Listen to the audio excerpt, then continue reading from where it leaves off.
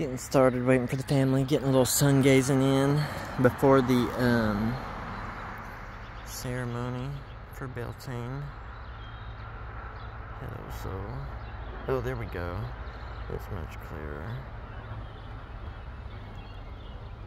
But yeah, I just figured I could get a little sun gazing in while I can. And before we do the fire ceremony, got a little water right here just in case. But yeah, we get a couple more chairs.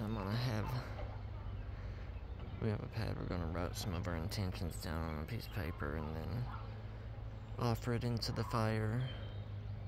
And I'm also gonna be performing a Havan ceremony, also called Homa sometimes.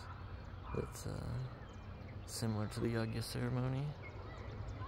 I'll be chanting some mantras and stuff over the fire, and offering ghee into the fire, and a couple other items.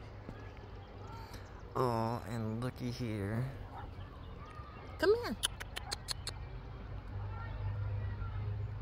It's ritual time and our buddy's coming. Come on.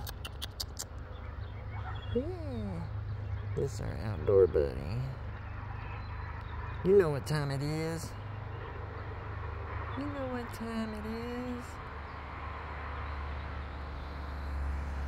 I'm so excited that we're finally busting out the fire pit for this Beltane. I've been meaning to do it last year and stuff, but where Solomon was just born and stuff, you know, just really didn't have the time for it or the ability to do it. But yeah, what a beautiful sunset, beautiful day, beautiful Beltane. I was able to come out here and knock out all this yard. Just a great day overall.